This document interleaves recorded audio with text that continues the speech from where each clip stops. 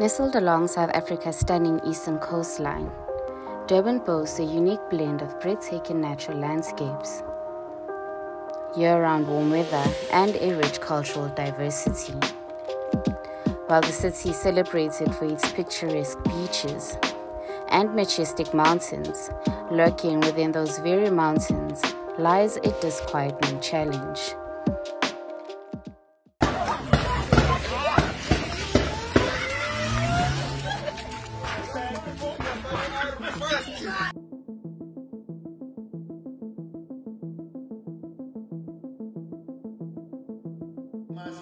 A revenge and avenge to criminals and criminality. Criminals must not give in any space, must not give in any peace, must not give in any oxygen. Therefore, you rise, you go and put him to rest. As you leave him there, you go back and want answers, and those answers are for those criminals to go and bury theirs.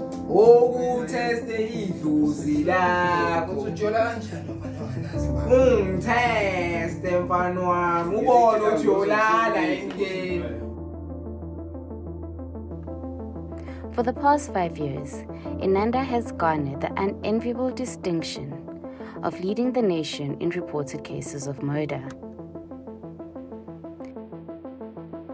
Inanda also has a high number of attempted murder, gender-based violence, and sexual assault cases.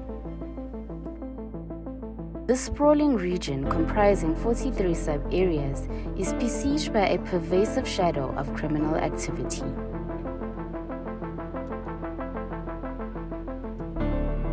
Recently, a notorious gang known as the West Gang has added to the distress afflicting the community.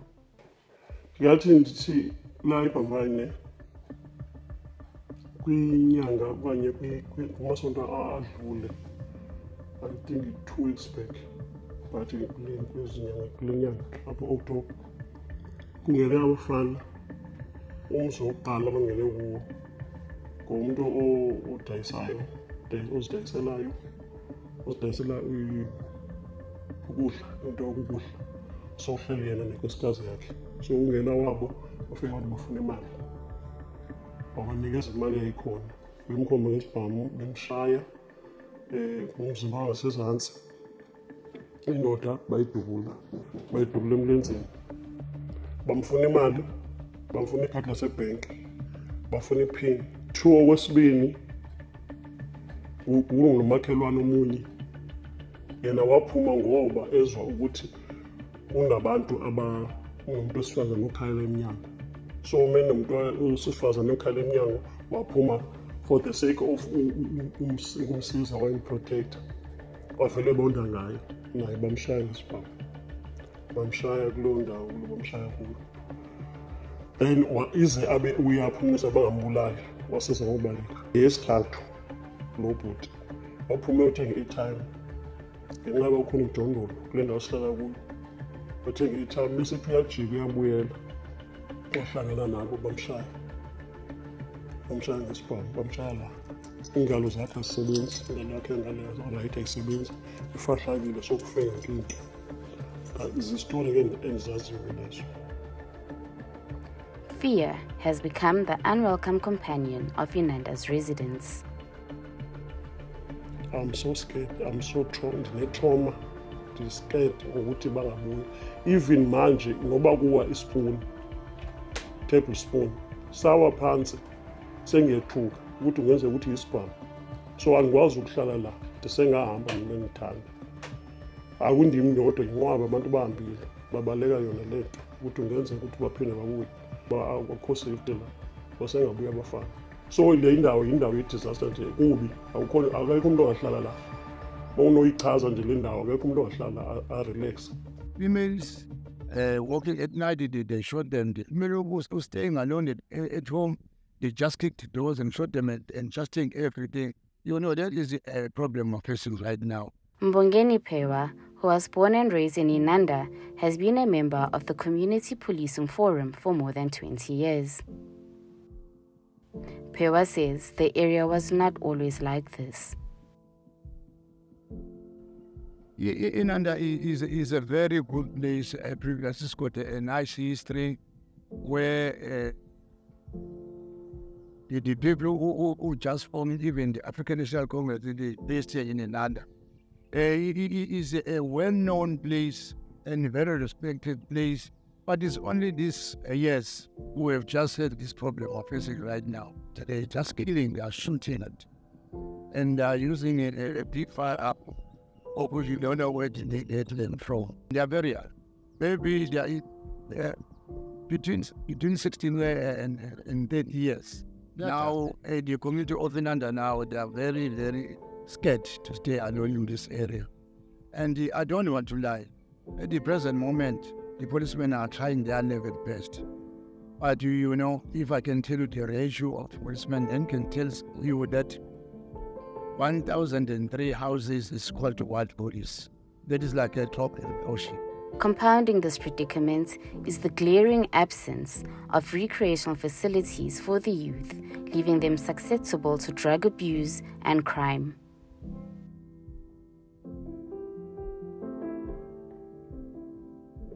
We don't have sufficient youth facilities. We don't have even a sport field. There's one of the guy who is a serial killer, but he just give him a soccer. He will show you how to play. So I just play like like all this the soccer stars that you can take apart. But because there is nothing of some sort, we can just make them to play the soccer. We just switch over to killing big people. I think those are the things we need in our area, and we need them drastically, because it is the thing that it can make the difference to our youth as well. There is also a stark contrast between the number of taverns and the scarcity of constructive spaces, such as recreational facilities, within this community. We have 133 taverns in Inanda.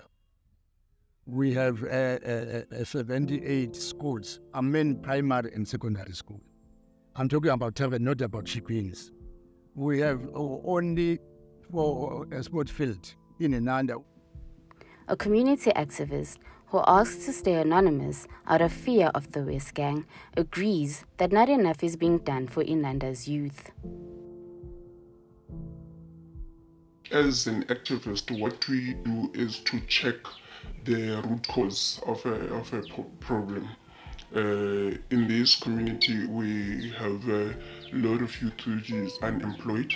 Unemployment rate is huge and it's high. Hunger, if you were here earlier, you would have seen that there are people, more than 300, 200 sometimes, people come to get fed every day, Monday to Friday. So the hunger is there. Then that for us lead to criminality.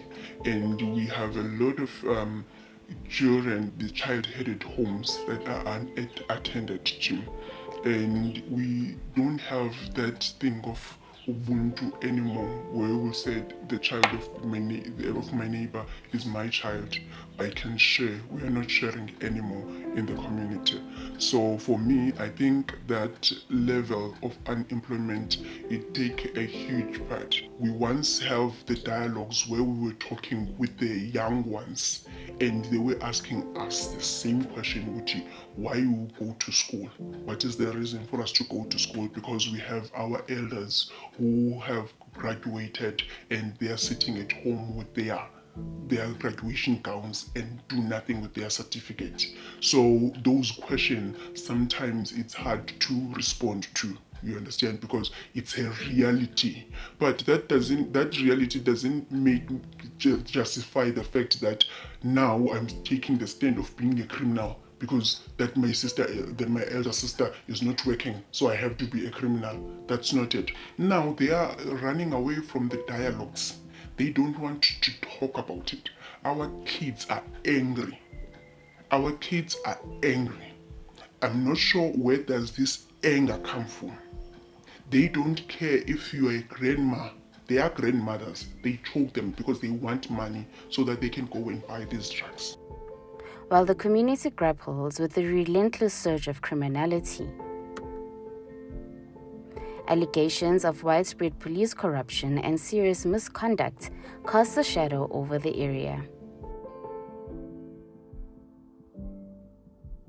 I can say I blame the police. They are not in our side at all.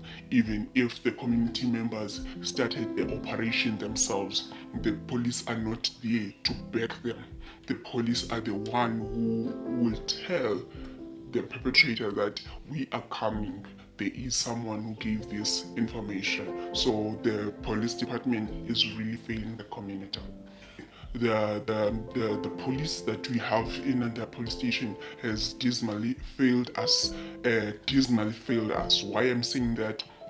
We have people in hand that we can even take and say, this one once tell the police that we have a drug dealer over here, and then that person went and killed that same one same day, and then the police were paid. We know very well that our police are collecting in these small shippings that are around the community. We know very well that they go there if you tell them that there is something that is happening, and then they will go there and collect only the cash, and then they will do nothing. So who are you going to run to? A highly placed source who is well versed on the criminal elements plaguing Inanda spoke to Eyewitness News, alleging that some police officers are indeed corrupt and even involved in the criminal activities of the West Gang. The inception of these boys was via a certain police officer. He was then involved in a shootout with members of the political task team, and he was shot dead. But he was not the only one. There are still other members within a couple of police stations within the north, mainly Inanda and Duzuma, where we have a situation where there are members who have drug deals. And this has become difficult now for good members to work, because now whatever they do, they cannot touch those drug deals. If they do, you end up not even being able to sleep at home, because these boys will come and take you out. It's that simple. We have a situation now where there are more than a handful of members that haven't reported to work in more than 10 months. Not because they are ill or anything like that, it's just they don't want to go to work. And so when the salaries get cut off, then they resurface again. It's quite a slippery slope. There are members that decide that they're going to go and raid a drug den and then go and sell the same drugs to a different drug dealer. That same drug dealer's competitor. Provincial Police Commissioner of KwaZulu-Natal, Nhlanhla Mkhwanazi, concedes that there are challenges, but maintains that the South African Police Service is doing the best they can under tough circumstances. We always receive complaints from society about the behavior of police officers. I think in the recent times, we had to take disciplinary actions against one senior officer at one of the police stations that you're talking about, whom we've since dismissed for abusing the state resources and also drunk, as you say. So we cannot rule out many members being involved in the wrong within those police stations that you've mentioned. We as management, as when we become aware of any irregularities or any law being broken by some of our members, or even misconducts by some of our members, we take action. Like I say, we've recently dismissed one of the senior managers, part of the management of the station, for irregularities that he was involved in. So we take action. I mean, in the province to date, I think we have more than 30 members that has been dismissed from the service. Numerous of them are undergoing disciplinary matters as a result of their misbehavior and criminality, to some extent, where they get involved. So Inanda and Duzuma is not immune. We might expect that we will have some elements of criminality there. However, it would be unfair, especially from my side, it would be wrong to just assume and talk about a percentage of members involved in criminality. Because that might not be the case. You know, there's quite a lot of members at the police stations and those stations that are doing well. Some of them, they've arrested the most known criminals. They've been involved in shootouts with criminals. So there's a lot of members that are doing good. They might be overshadowed by the ones that are doing bad. You talk about Inanda policing precinct. In the urban area, we should be having at least maybe not less than, I would say, 6-7 police stations, and yet we only have one. So that becomes a challenge. Becomes a challenge when you have an urban area in terms of townships that has got normal streets and it's got proper lighting, and we're able to patrol and secure those areas. But then run in between the same township, you've got informal settlements that are mushrooming in the same area. Houses that are coming up in areas that are, floodplains, that you're not supposed to be having houses. But people built in those areas, which would be maybe about 100 meters away from the road, on a cliff somewhere where the people build houses and they reside there. So policing in such area becomes difficult. You'll never know, even if you travel on the road, what's happening there. You can't use a horse to patrol there because the terrain is bad. You'll have to walk on foot, but you can't walk on foot at night because you don't see. You might also get hurt when you fall into some dangerous spots in that area. Then you have rural areas, which is standard dark, no roads, no formal roads. But fun enough, majority of our citizens, they prefer sourcing the land in those tribal areas and start building these massive houses. So what you ordinarily were going to find a criminal was going to be stealing in the suburb, suddenly it is brought close to the criminal. Speaking to different government entities to help us make that place more easier to police, while we are employing other techniques such as IT equipment that we might want to use, drones. I mean, although there's limitations, even if we acquire those drones, if the weather is very bad, it might be even a bit difficult to fly those drones. But nonetheless, we're in the process of acquiring them. For me, if you were to ask me what is the best way to police Inanda, I will say number one, will need to be assisted whether by municipalities in terms of bylaws, laws of the country that will need to help us by not allowing people to just erect shelters or buildings wherever they want to, because the erection of that structure already creates a problem for us. So Inanda as a township will have been there and designed with all the infrastructure that makes policing much easier. But the moment people start putting informal settlements in the mix, and the municipality is not in a position to remove them, and then crime happens in those informal settlements, it then becomes a problem to police that. That's the biggest thing that we have. So prevent it by not allowing these human settlements to happen in the manner that is unstructured, the way it's happening. That's number one. Number two, I think by and large, we understand that everyone wants to be employed, job opportunities. But as I've been engaging with business, it might be costly to go and set up warehouses and businesses in the rural areas.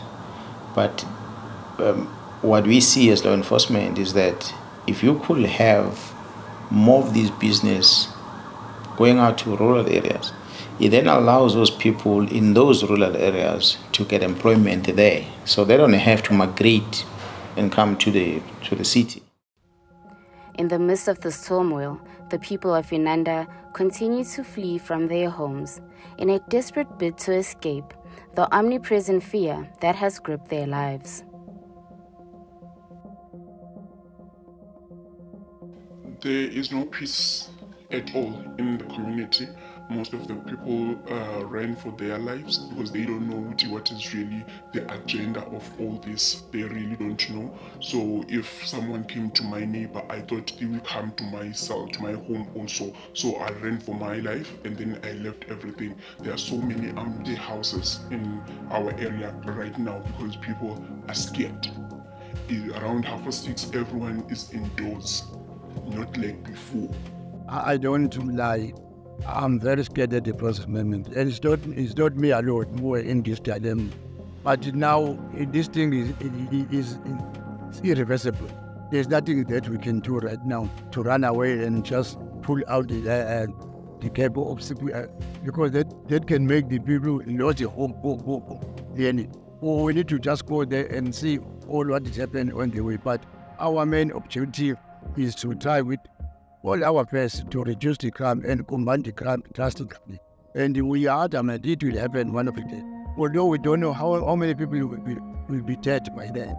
We know that we are on the way, maybe we're on the list. Maybe tomorrow we will just get the message, oh, Mr. the one we were interviewing yesterday, they shot him dead this morning. Asikhululekanga kodwa sihlele endaweni yethu. So asikhululekanga basingathola nje usizo ukuthi at least kube khona ama-soldier okanye kube khona ama-soldier. NDF bekhona yona-ke uzokwazi ukuthi basisize sikwazi ukuthi sikwazi ukuphola indawo nesihlale kuyo. Ngoba okwamanje wonke umuntu une-trauma, especially umuntu wesifazane.